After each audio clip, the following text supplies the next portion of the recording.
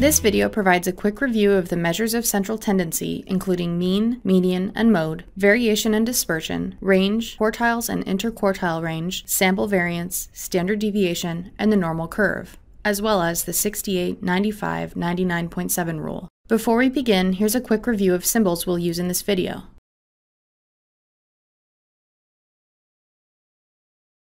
We will also use the abbreviation IQR for interquartile range. The mean is the average or balancing point. To find the mean, find the sum of all the values divided by the sample size. Here's a simple example of calculating the mean of the age of several participants in a study. The sigma is the sum, and the x-bar is the sample mean. After adding the values together and dividing by the number of values, 8, we arrive at our mean, 23.25. We can construct means of binary variables. The mean of a binary variable represents the percentage of ones. The mean is affected by extreme values, which is why we often look at means in conjunction with medians to understand how the data are distributed. In this example, the mean of the values 1, 2, 3, 4, and 5 is calculated by adding the values together to make 15, then dividing the values by 5. The mean of this group is 3. However, if the values are 0, 1, 2, 3, 4, and 10, the mean shifts to 4. The median is the middle value of the data. In this example, we have 7 different ages. To find the mean, we first order them from smallest to largest and then locate the value in the center. However, if we have an even number of observations, median is computed as the average of the two middle values. The median is not impacted by outliers. Here, our median of the 5 values is 3. If we add the value 10 to the set of values, our median is still 3. The mode is the value that occurs most frequently. It is only useful when we have some values clustering together. In this example, the mode is 9. There may be no mode, or there may be several modes. There is no single measure of center that is best. If the data are normally distributed, then mean is used. However, if data are not normally distributed, the median is a better measure. Often we use both to understand the underlying structure of the distribution. There are several measures to examine the spread of the data. They include range, percentiles, interquartile range, and variance or standard deviation. The range is the difference between the largest and the smallest value. This histogram shows a minimum value of 15 and a maximum value of 94. The range is 94 minus 15 equals 79. Another measure of spread is the value of each quartile. We take the total number of data points we have and divide them into 4 parts. The value corresponding to the endpoint of each part is the quartile value. The interquartile range is the difference between the value at the third quartile minus the value at the first quartile.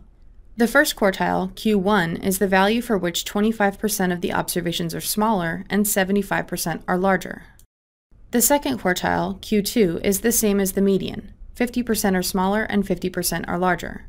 Only 25% of the observations are greater than the third quartile. Let's take the age values 15, 35, 49, 65, and 94. The first quartile is at 35. This means that 25% of the participants are below age 35.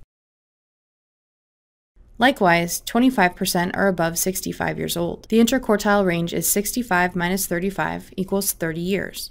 Sample variance is calculated as the average of squared deviations of values from the mean as shown here. We square the differences from the mean to provide equal weight to observations below the mean versus those above the mean. Because we square the difference, values that are further away from the mean get higher weight than those close to the mean. Standard deviation is the most commonly used measure of variation. It shows the variation around the mean and has the same units as the original data. It is calculated by finding the square root of the variance. Here's an example of the standard deviation using age data. Note that sample standard deviation is represented by the symbol S. X-bar represents the sample mean. The standard deviation is an extremely useful measure. It tells us how close or far apart data are from the mean.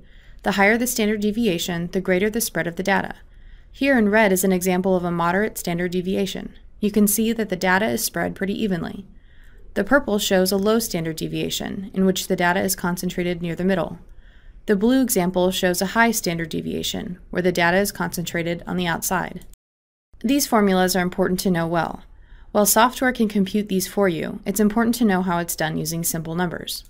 Whenever you work with data, you'll have variables that have a center and spread. A very useful rule to know is that no matter what the shape of the distribution, 75% of values will lie within 2 standard deviations of the mean, while 89% will lie 3 standard deviations from the mean. So if someone gives you just these 2 pieces of information, you can make some predictions on where a new data point will lie. However, what's even better in statistics is knowing that for large samples, data are distributed symmetrically and follow the bell curve. The 68-95-99.7 rule states that 68% of the area of a normal curve lies within 1 standard deviation of the mean, 95% of the area lies within 2 standard deviations of the mean, and 99.7% of the area lies within 3 standard deviations of the mean. This rule works for all normal curves, no matter their shape. That concludes our video on measures of central tendency, including mean, median, and mode, variation and dispersion, range, quartiles and interquartile range, sample variance, standard deviation, the normal curve, and the 68-95-99.7 rule.